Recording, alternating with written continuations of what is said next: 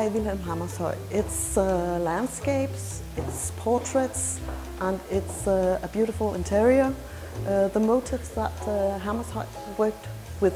Probably my personal favorite was the portrait he made as a student of this young lady.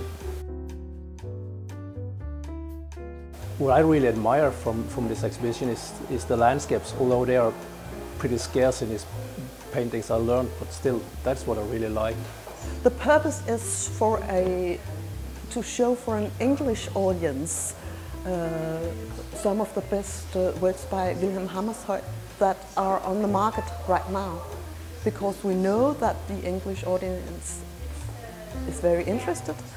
I do find Vilhelm Hammershøi's work rather grey, and it's intended to be grey. The word often used is enigmatic, and it is certainly enigmatic. I can imagine that in its time, in the 1880s, 1890s, some of it was considered quite revolutionary in the way it was presented, particularly some of the landscapes, I think.